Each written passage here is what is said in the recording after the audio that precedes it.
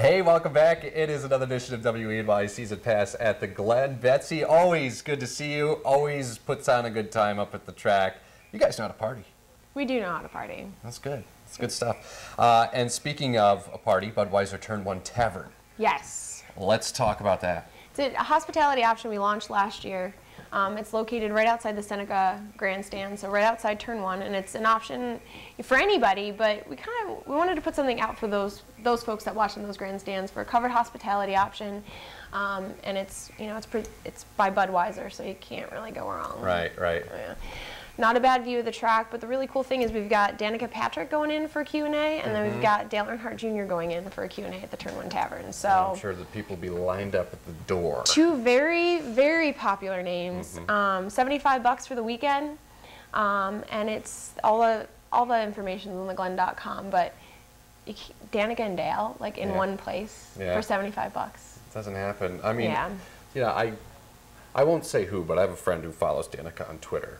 And she's always posting interesting stuff, isn't she? She is. She is an interesting, but Dale Earnhardt Jr. Joined Twitter right after he won the 500 this year, and he tweets some pretty smart stuff. Okay. He uses social media for the power of good. Danica tells me a little bit more than I need to know, but you can ask them anything. That's right. If you come in and it might be a good springboard for a couple questions. Wink, wink.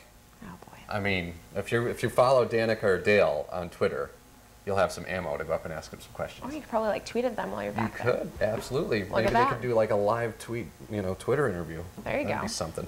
So Q&A with Dale and Danica, big names in the NASCAR circuit right now. And that's at the Budweiser Turn 1 Tavern, the weekend of the big race, correct? August 7th through the 10th, she's at 3:55 at the Glen. That's the next big one. Next big one. All right, all the information at theglen.com. Betsy, thanks again for stopping in.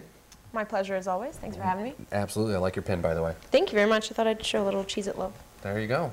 I need some Cheez-Its now, even though it's... I know somebody. 6:30 in the morning. Anyway, thanks for coming by. We'll talk to you again soon. That's going to do it for this edition of WENY Season Pass at the Glen. We'll see you next time.